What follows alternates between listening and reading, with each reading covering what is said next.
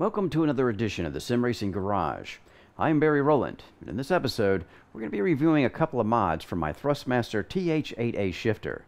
Now, these mods are made by a company in Italy called 3D Wrap. They've been making 3D printed mods for quite some time now, and not only for the TH8A shifter, they also make parts for the T3PA pedals and Logitech pedals and shifters. They also have an online 3D printing service where you can send them your own designs to be printed using your own specifications as far as materials used and any parameters that you may require. But for this review, we'll be sticking with the TH8A mods, the short throw shifter mod, and what they call the mod Cambio, a 3D printed insert that will give you more tactile feedback when shifting the TH8A. So let's get to it. Now let's take a closer look at the mods that we're going to be doing on our TH8A. First off, we're going to look at this one. This is actually a tactile feedback aid, and they call it on their website the mod MOD Cambio, C-A-M-B-I-O. And it's a PLA printed part, of course, because that's what they do. And you can see inside of here that there are some grooves that they've left in when they printed it, or added rather. And this is going to cause a notching sensation when we're moving the shifter shaft in between it. And it's made of, I'm not sure, it's a PLA, but I'm not sure what kind. It doesn't smell like ABS. ABS you can usually tell by the smell. And it has a kind of it's a very tinky noise to it when it actually falls on. This is a hardwood ash table. You can see the tinky noise it's making, which it's very stiff, in other words. There's no flex at all to this thing. So it's going to be important that we follow directions and get some lubrication down inside of here or around the shifter's actual lever to make sure that it doesn't give us unnecessary wear in there. And of course we're going to be putting some lubrication on the back too. And it's got some grooves in the back. You see how they've left some of this on here as far as how it was built. And there's a groove there. It's a locating groove that we'll see once we're installing it, what that looks like. And on the front, it's just a blunt surface. You guys it's hard to show black on the camera, but you guys should be able to see this okay. And it's got a couple of arrows here pointing up to make sure that you know that this is the top portion, and it should be facing this way towards the front of the shifter. Now, we also have this locking ring, and that's going to slide down. Once we have this on, this is going to slide down on top of it, and then we can tighten that down with a little 2.5 millimeter socket cap screw they put in here, and they've got a nut on the other side. If you look in here, you'll see that they've actually cut into this 3D printed piece a slot that will accommodate that nut. So once the nut gets drawn into it, the nut won't turn, so you don't have to put a wrench on the other side. It'll kind of lock itself into the actual 3D printed material. And this feels pretty much the same as what this is, but of course, being just an open loop like this, you can actually see this will move, which is a good thing because it's supposed to, so we can get some clamping pressure. Right, not a lot to see here with these two pieces. Right, so let's go over to the short throw shifter mod. And this is cut so that the length of travel between both stops here on the top and bottom of your H shifter are shorter. So basically that's all it's doing. And if you guys, there's other modifications or mods to for our TH8A that performs the same function. Ricmotech, I did a review on that one. It comes to mind. With this one being a little bit different than the Ricmotech, there's still some strings on here, but just the usual stuff that's left off of a 3D printing thing that usually fall off when you're using it. And they're not going to use on this. We're just going to be putting this on top and not using the metal plate on top of that. So it's just bolt this on and you're good to go. So I thought this would be a good combination to put the short throw on the same time that we're putting this tactile feedback enhancer device, I'm calling it, or the mod Cambio. And yeah, there's not much else. Well, let's take a look at this. With this short throw shifter, which is kind of nice. Actually, it's necessary because this is going to be thicker than the thin metal cap that's on top of the actual TH8A over here. So this is going to be thicker. That means the screws have to be longer to reach it. And these are, again, some socket head cap screws, and they're 2.5 mil, and I believe these are 3 mil as far as the M3 thread size on it. So easy enough. We'll just take this metal plate off, put this on, but in the meantime we're going to be putting this in. So what we'll do next is I'm actually going to do this a little differently, and I'll explain that once we get to I'm just going to call it assembly. No sense for a look inside. What I'm going to do is pull it apart and pull the metal housing off the bottom so we can better see just exactly what this is doing and where it's sitting into the assembly. Now, of course, you don't have to do all that. All you have to really do to put this in is take the metal, obviously take our knob off, take the metal gate off, and then we'll take that little plastic ring underneath and get that loose and snip a little zip tie in there so we can get it loose and out of the way and over the shift lever, and then simply slide this down and lube it. Right, but I'm going to go ahead and take this bottom part off so we can get a better look at what's going on and where this is exactly, how it's positioning itself, and like I said, just get a better idea of what it's doing. So we'll get to that segment next. Alright, so now we're actually ready to perform our mods. Now, this is a very simple thing to do, and I'm going to make it a little bit more complicated than it needs to be, just so we can see inside and get a better look at what this little gizmo is actually doing as far as how it provides that extra tactile feedback, how it's sitting down in the housing, and how everything is making contact. So what we're going to do first, obviously, is pull the shifter knob off. Easy enough. Set it aside. And then we're going to pull this H plate off. And I'm going to use a driver, and this just makes it a little bit quicker so we don't have to hang out too long and watch this. So let's get that done.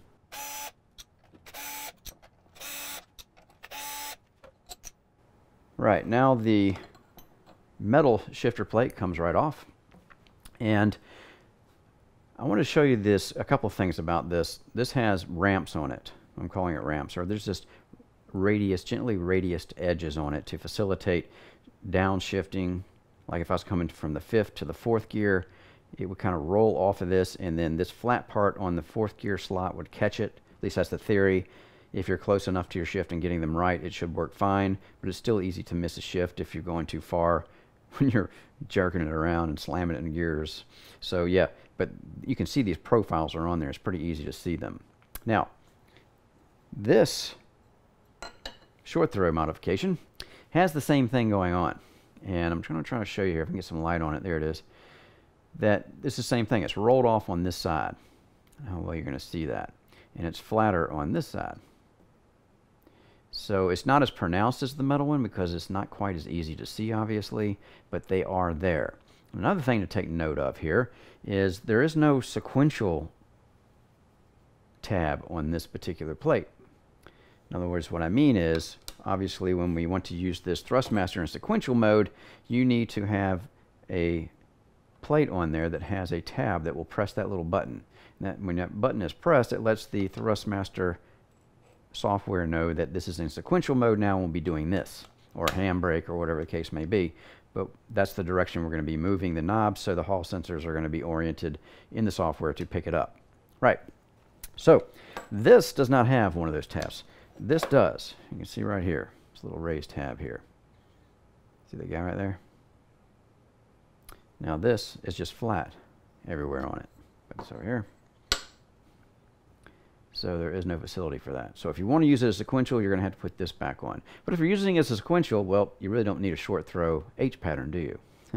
So just something to point out to show you the differences.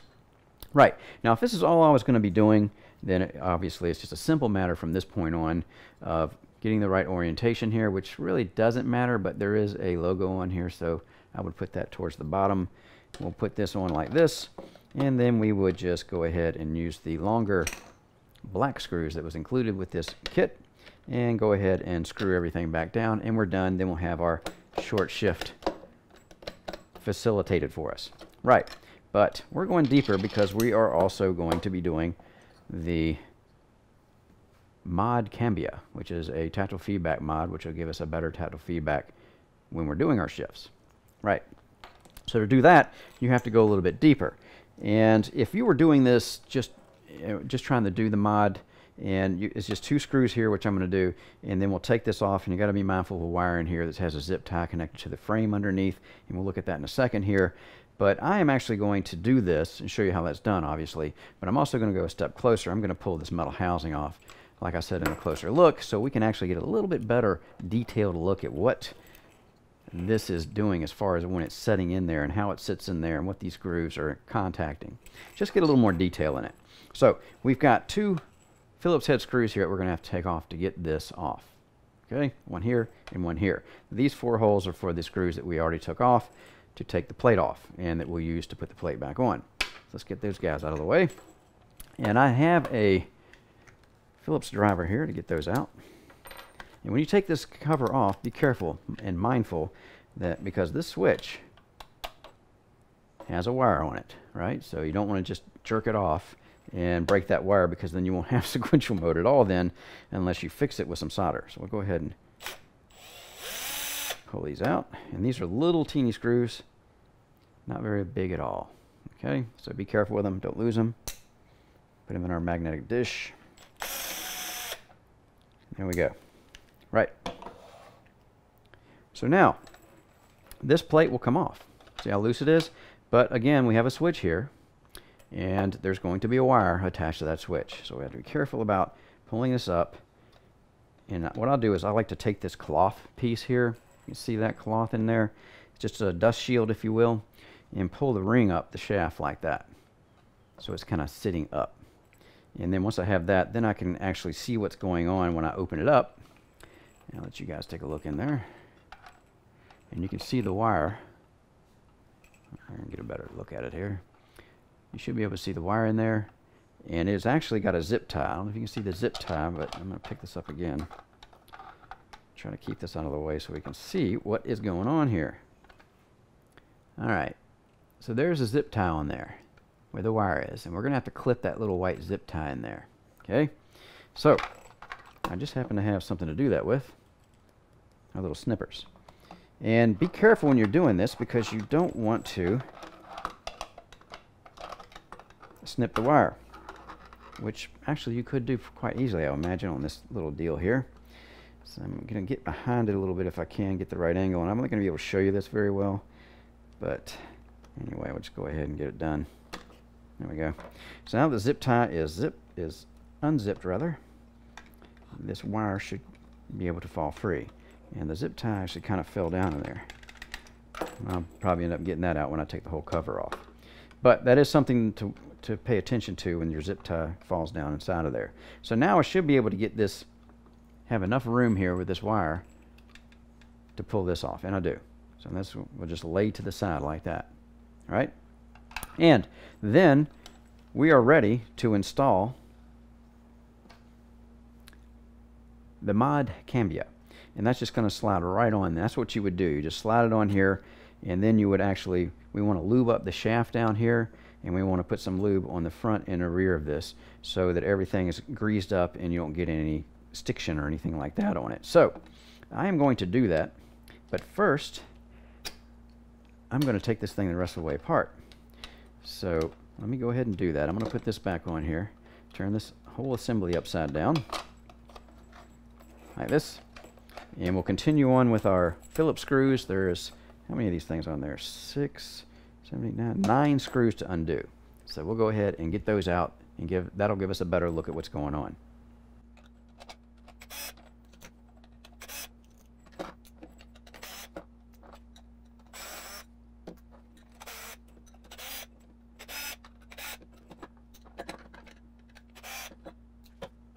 Okay, so now we've got some more screws hanging here, so I'm just going to kind of keep this together until I can get them to come out, and there they are. I wanted to show you this, if you ever do this to your shifter, that there are, on this back slots here, the screws are actually longer than the ones on the fronts. The fronts are kind of small. Right. And you can see my zip tie that I clipped has come out. It's good. That's not going to stay in there and cause problems for us. So now what I'm going to do is pull this whole housing off the bottom, and that'll just come right out along with the little plug there, comes right through it. So there's the metal housing. Now let's go ahead and pull this black piece back off, our little dust shroud here with our switch on it. And now we've got this revealed. So that's the assembly itself. Right? So I'm looking at this thing, and the reason I did this was because you can see that there's actually a notch in here. There isn't one in the front, but there is here. And there is a little bit of a notch right here on the bottom part. See how well you guys can see that there. There it is, that's better. And of course we want it to be oriented towards the front, and that is going to be this way. The front is this way, okay? And this is going to slide out down in here, and this bottom groove that we saw is actually going to be fitting on top of this little, see this piece sticking up from the shifter assembly there. So it'll be sitting right on top of that. And that's already got some grease on it, so we don't have to grease that. And I'm not sure what the rear one is for, because I don't see anything. It's all flat back in here. So I'm not sure why there's a rear notch in there. Maybe the previous TH8A had something there, I don't know. But before we put this on and see what it looks like when it's sitting in there, we're going to have to put some lube on this, because obviously plastic being worn against this metal shifter shaft is going to cause a lot of friction, and it'll probably wear this out pretty quickly, I would imagine. So we're going to try to keep that from happening. In fact, there's reports on the internet of people who have taken these and put them in previously and said it lasted maybe a couple of weeks or even less before it started providing no more friction, because obviously they had worn out these notches that are in the side of there. Right. So I'm going to use this. It's called light grease from Slickoleum. And this is a safe grease for O-rings. You can use it on bearings. It's kind of a synthetic mix, if you will. Temperature tolerant on extreme ranges of temperature. I really like this grease. And of course, you could put a lot of different greases on this. You don't have to use this, but this is just something I use on a lot of stuff. And yeah, I really like the way this performs. Yeah, there we go. And it's a clean looking grease. Kind of clean.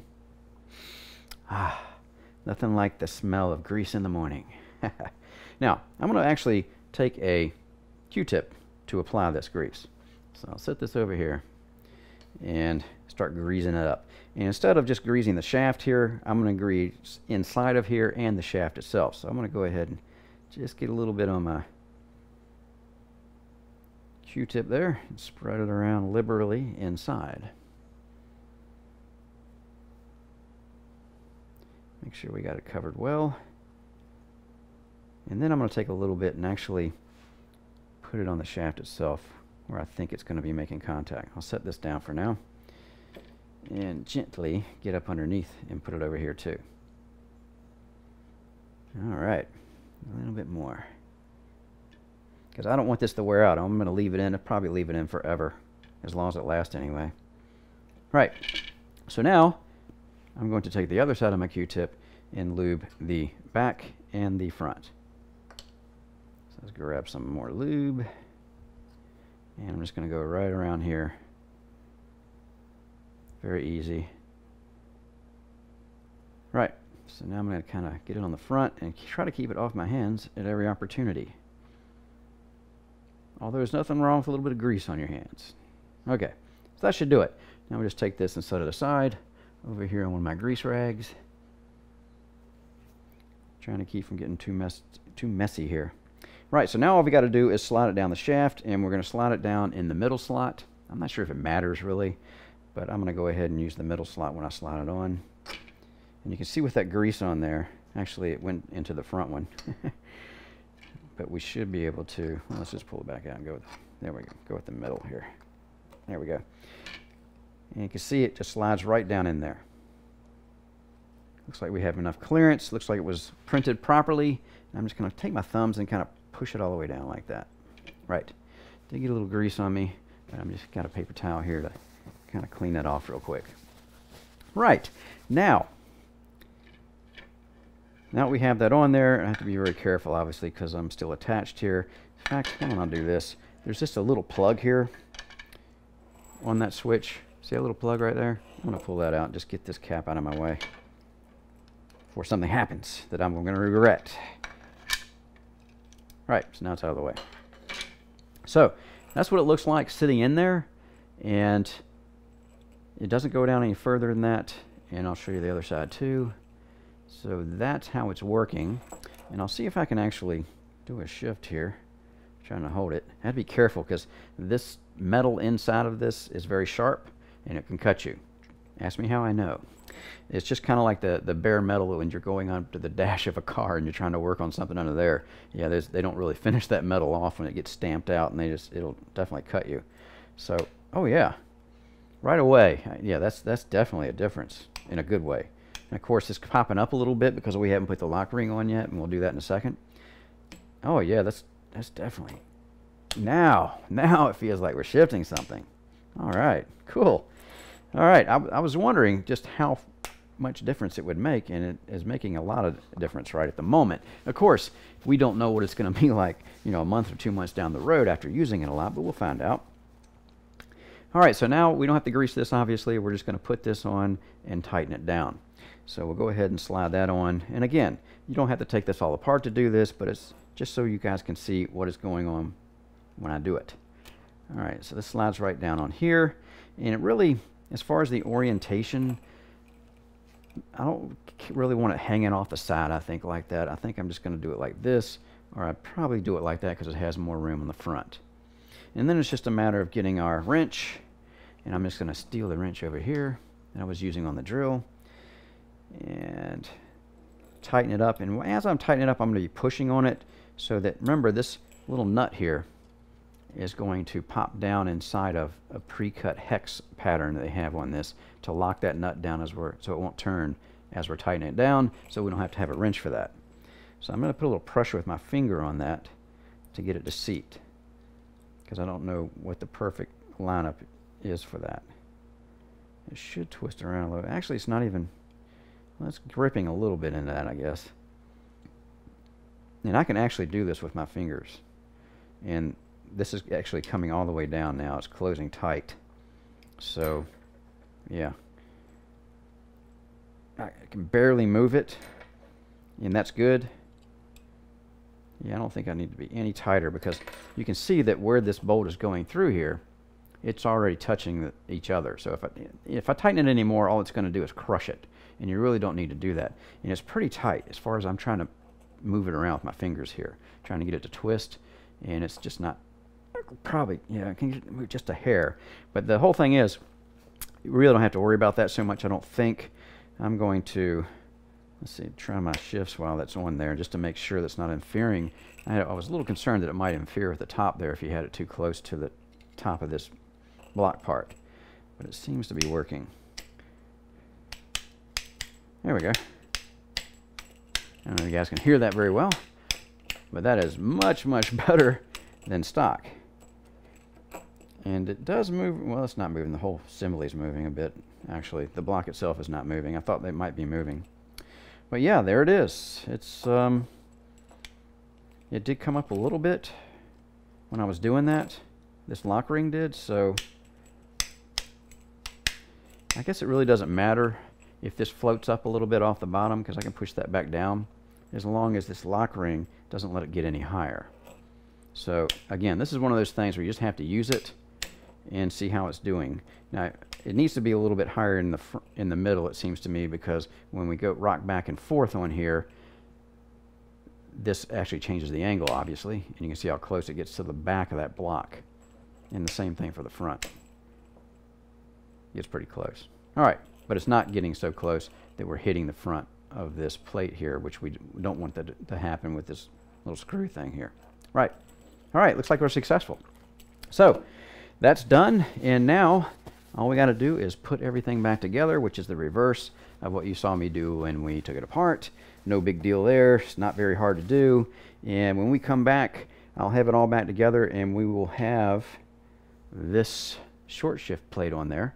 And then we can put it on the rig and run it and see what we think as far as the improvement in tactile feel and in the shifts in general with the short throw accessory up here. Alright, so now we've got the shifter all back together, and obviously you can see that we have our 3D wrap plate installed in the right configuration. At least I hope it is. It's got the logo down there. And first thing that I noticed is, yeah, there's a lot more tactile feedback now when I'm actually making these shifts, and that's to be expected because of the close tolerances that this lever is actually going through on that piece of 3D printed block. Right, so it's working as advertised. Now, another thing I like about this that I meant to point out before is this lever on these Thrustmaster TH8As. If you look at it here, you'll see there's a little black section in here. What that is just actually a piece of plastic. See it rolling around? I can actually push it with my finger and it rolls around. So what that does is makes this for a smoother shifting going through these gates. Right? Now, if you saw the Ricmotech short throw shifter, it was so much higher that it really didn't engage this plastic piece, so it was actually rubbing on the shaft itself. And I can actually, I don't know how well this will show up, but there is some on the side here, just on this part of it. I don't know if the light will reflect it properly or not that you can see, but it's not too bad because this is a chromed hardened shaft here. At least I think it is. And yeah, it's not really showing too much scratching from using it on that Ricmotech. But it's nice that this is actually being engaged by these gates. I think that's going to give it some longevity, a longer life cycle, if you will, instead of just rubbing up against this metal here. And it'll be less wear and tear on the gates themselves, these little knobbies coming out. So yeah, I like that too. So far so good. It feels like, yeah, it definitely gives you a better feel that you're actually making a shift, because let's face it, out of the box, the TH8A really, even though you can feel it if you do it gently and are looking for that, it definitely is not a very convincing H-pattern shift compared to this anyway. This definitely ups the game. So yeah, I already like that part of it. So right, what we're going to do now is get everything mounted up and drive it. So here we are again at iRacing in Sebring in the Lotus 79. Again, one of my favorite combinations for testing things. And let's talk about the short throw shifter plate first.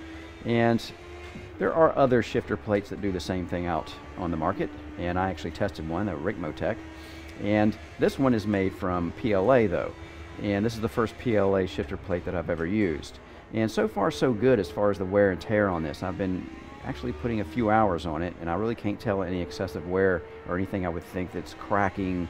I just can't find any flaws in it so far. Obviously it won't last forever, well, nothing will, but I think part of the magic here is that this plate is actually, when it's mounted to the TH8A, is low enough that it still engages the nylon roller that is on the shifter lever, whereas say one like a Ricmotech is higher, so it doesn't engage the roller anymore and it just engages the metal part of the shaft. So I think engaging the nylon roller like that is a big plus. Right, and it does what it's supposed to do. It shortens the throw, and that just makes muscle memory easier to repeat and learn, and just going to make you overall more accurate with your H-pattern shifting. Right, so let's talk about the tactile feedback mod, also known as the MOD Cambio. That's at least what the rap calls it. And I have to say, this is one of the things that I noticed right away. It gives you a nice clunk to it as you're going through the neutral area of the shifter on the TH8A and going up into a gear or coming back through a gear. And yes, it does what it's supposed to do. It does add that tactile feedback. And yeah, there's not much else you can say about it. It's a pleasure to use it because it gives you more tactile feedback, and anything that does that in my book is a plus. Now again, this is also made out of PLA, so I can't stress enough that you need to follow directions here and apply the lube in the right places on that PLA block in between the shifter lever, or you may have premature wear issues. I haven't seen any wear on it yet, but it's something probably you want to check once in a while just to make sure it's still not wearing too much and you're going to have to replace it. Right, so overall, this stuff works like it's supposed to. I can't find any real flaws with it. It just does what it does. And yeah, I think that's really all I can tell you about as far as the driving impressions. And what we'll do is we'll get to the final thoughts segment next.